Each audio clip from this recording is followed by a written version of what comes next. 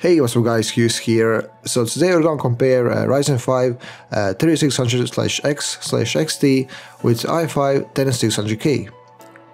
Here you can see their specifications if you're interested, and without further ado, let's see the benchmarks.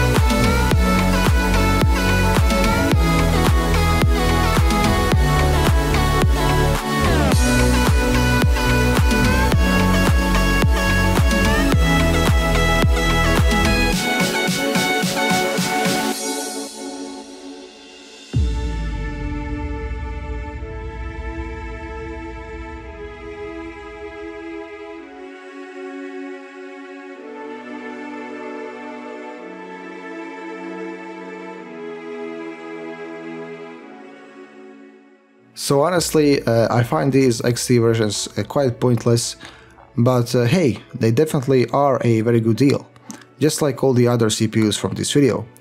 It's completely up to you and your wallet, I guess. And that's it for this video. Thank you guys so much for watching. Like, subscribe, and see you guys in the next one. Stay safe.